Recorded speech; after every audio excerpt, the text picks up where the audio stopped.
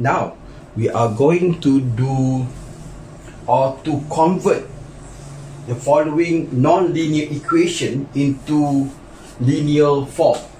Okay, so this is extra practice 6.5, question number 1a. So if you are given y equals px squared minus q, so in order to make it into linear form, you have to write it in the form of y equals mx plus c. Okay, so please notice there is only one x there. So what you have to do here, what happens if you divide all by x? So divide by x, divide by x, divide by x. So you have y equals px minus q over x. So this is not linear equation still. Why? Because I do not know which one is to represent gradient and which one is to represent the y-intercept. There is x here, there is x here. Okay? So actually what we have to do here is you divide by x squared. Okay, so once you divide by x squared, what will you have is y over x squared. Cut here, p minus q over x squared.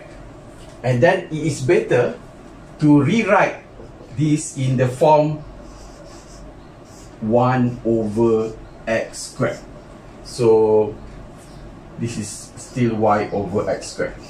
So this is the capital Y, this is the capital X, this is M, and the value of C is P.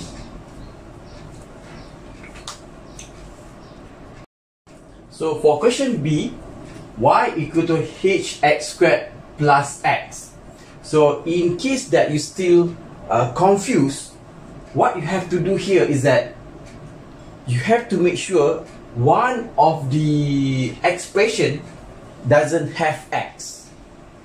Okay, so if one of them doesn't have x, that is comparable to the value of c here. So if you divide this by x, x divided by x will be 1. Okay, so 1 is an expression, is a number, is a term that doesn't have x.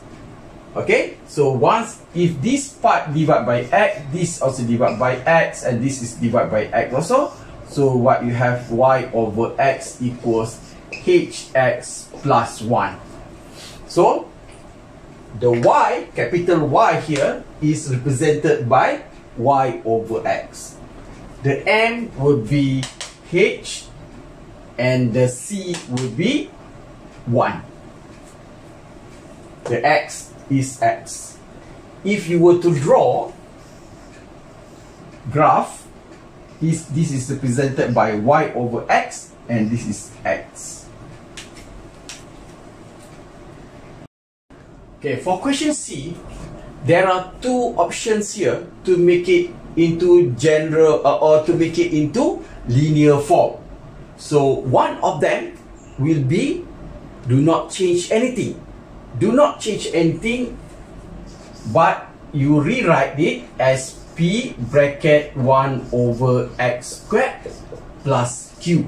So what you have to do in order to make it into linear form is that you are drawing y against 1 over x squared.